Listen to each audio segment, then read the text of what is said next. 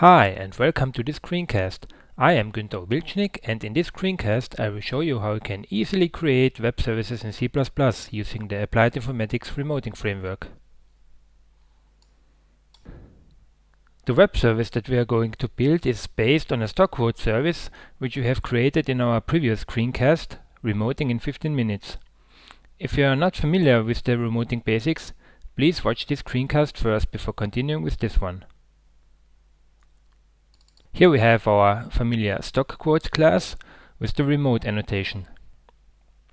To turn this into a web service, we have to add another annotation to this class declaration. Every SOAP web service needs a namespace, so what we have to do is add a namespace declaration to this web service.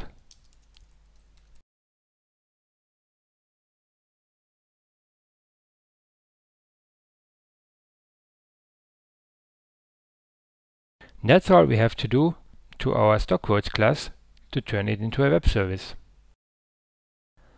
The next thing we have to do is make a little change to our code generator configuration file. We have to instruct the remoting code generator to also generate a WSDL document for our web service.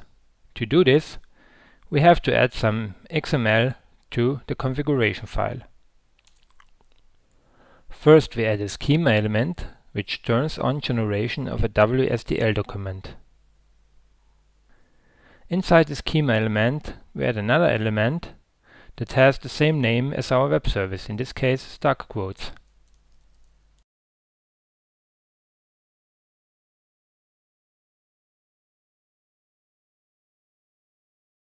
Finally, we add a service location element which specifies the web address under which the service will be available.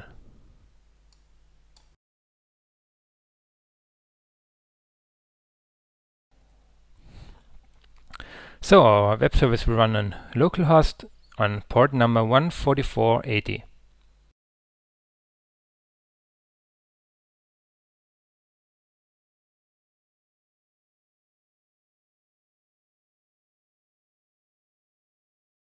That's all we have to do. The next step is save the document and run the code generator.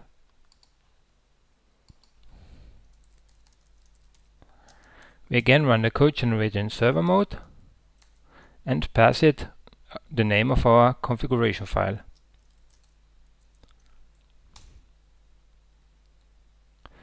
And the code generator completed successfully. And we can see that we have actually created a WSDL document. Let's open it. And well, that's our WSDL document. Now, to actually run our web service, we have to make a little change to our server application. So let's open it. And what we have to do basically is to take out the binary transport which we used in the previous example and replace it with the SOAP-Lite transport. So we simply change the include statements to include the SOAP-Lite transport instead of the binary transport. We also change the service port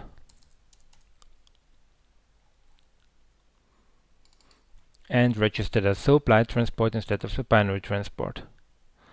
We also need to set up a SOAP-Lite listener instead of our binary listener.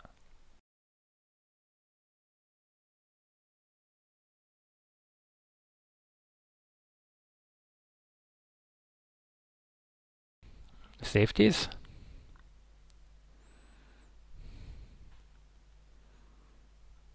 And now let's build our application.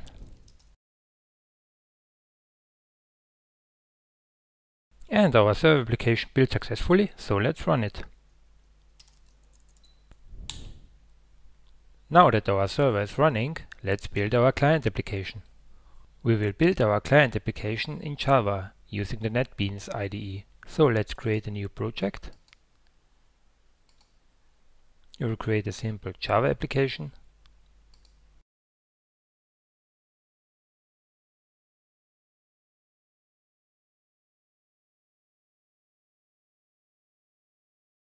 and we'll add a new web service client to our application.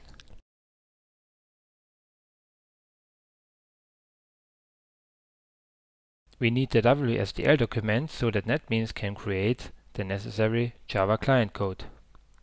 Since our server is already running, we just specify the location of our web service and click Finish.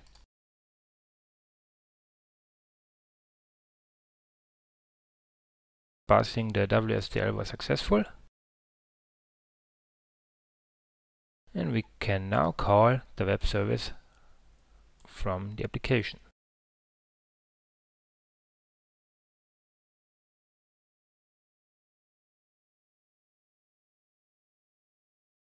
We can see that NetBeans has created a new Java package for us, which contains the client code for the web service. I will now add some Java code to invoke the service.